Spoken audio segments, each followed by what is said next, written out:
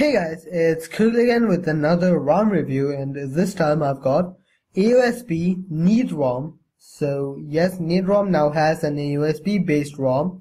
So this one is made by the same developer, _sale_. So yeah, let's get into the ROM now. First of all, what you will see is the lock screen, which is similar to AOSP. Now this one is AOSP, but it is not AOSP as in a Super Nexus context. This is actually recompiled from slimKat repository, so that means it will have a lot of slimKat features. So let's get into the stock settings now. First of all, you would see in the about phone page, you can see it is based on 4.4.2, so the latest and greatest. NeatROM, it's a custom kernel. AOSP NeatROM Slim 442 Beta 2.1, so it's version 2.1. So yes, this, while using this, I feel that this might as well be called the unofficial slimKat ROM, because it is entirely derived from the slimKat ROM. So yeah, it could have been set as the unofficial slimKat. So it does have Slim Center, and it does have all the OTA settings, but this won't really work because, well, it's not a real slimKat.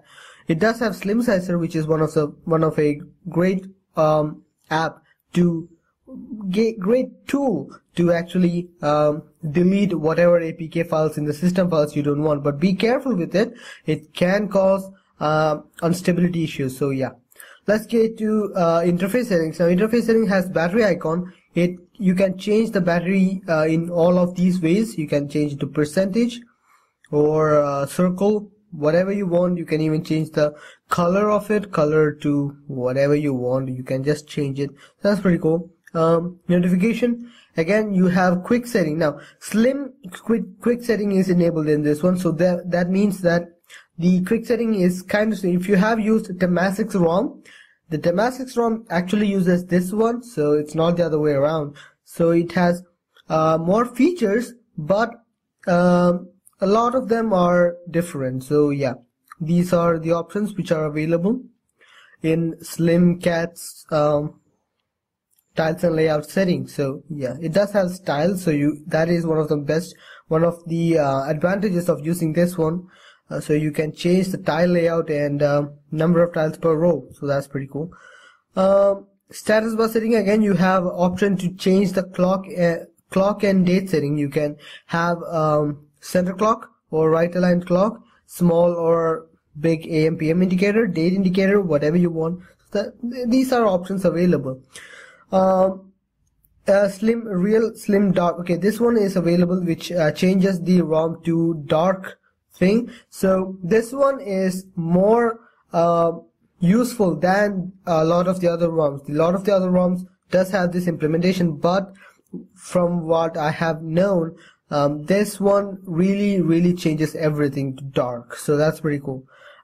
Rest of the features are similar to whatever you expect from a KitKat ROM. So nothing special in there.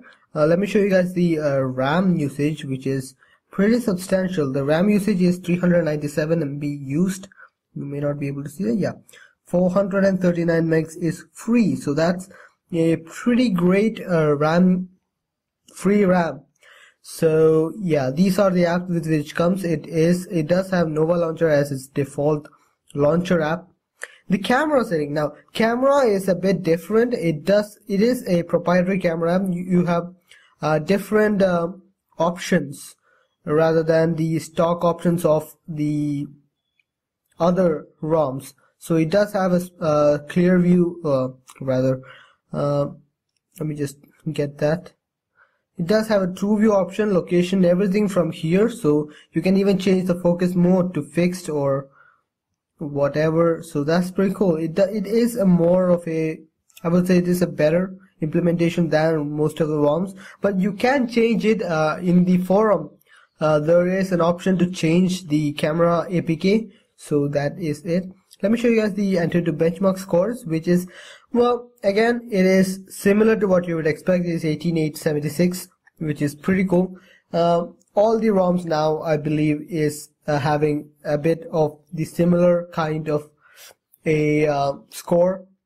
So I'm not even feeling the need to show this one because it's similar. Every ROM has the same amount of score.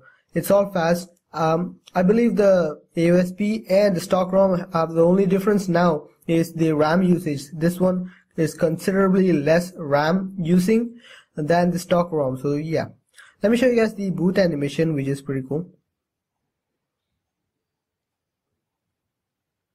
So here is the boot animation for NeatROM by Seal. Okay, you can see the Neat logo with Samsung Galaxy S3 and rotating halos around the logo. So that's pretty cool. I guess that much is it. Not much to say about this ROM. This is more of an AOSP ROM than cyanogen mode ROM, but not to a factor, not to an extent that it is similar to Super Nexus. No, it is kind of in the middle. Again, if you have used slimKat ROM, you will feel right at home.